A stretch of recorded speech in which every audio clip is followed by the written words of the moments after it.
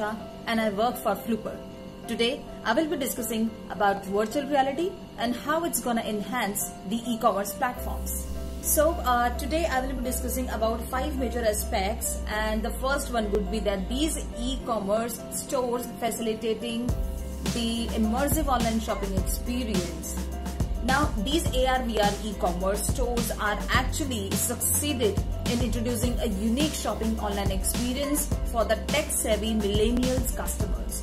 Now, since millennials love shopping online experience, so more and more virtual reality brands are coming up, and they are actually giving you the seamless experience, the seamless shopping experience through virtual showrooms. And they are just doing that to enhance the shopping experience. Secondly, it elevates in-store and online shopping experience. Now, besides providing the immersive online shopping experience to the millennials customers, this virtual reality e-commerce tool also enables them to browse and visualize a larger assortment of products than a physical store. This VR-enabled e-commerce store actually enables the customers to browse anywhere and anytime. Now, coming to the third point, that it saves time. Yes, this VR-enabled e-commerce store saves the precious time of the customers. The traditional trial rooms have been replaced by the virtual fitting rooms, where customers can try out the dresses virtually at their own convenience.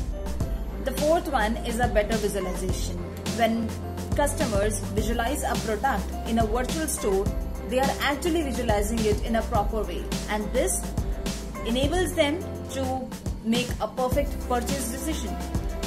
Now, coming to the convenience of the customers, many VR companies, many AR/VR companies are actually launching their own mobile applications in a better way, just to enable and just to help their customers to try out more products before they buy the same.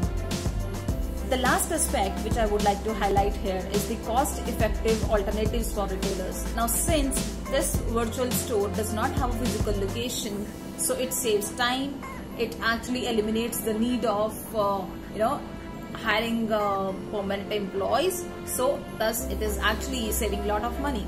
Now, last but not the least, building up multiple AR/VR e-commerce stores in the same chain is not as expensive as building up the first one. It just needs a few development expenses and you're done. I'm sure, after knowing all these 5 major aspects, you must have understood that e-commerce is not going anywhere. It is actually here and it is going to stay. But having said that, nothing can actually replicate or replace the experience of physical shopping.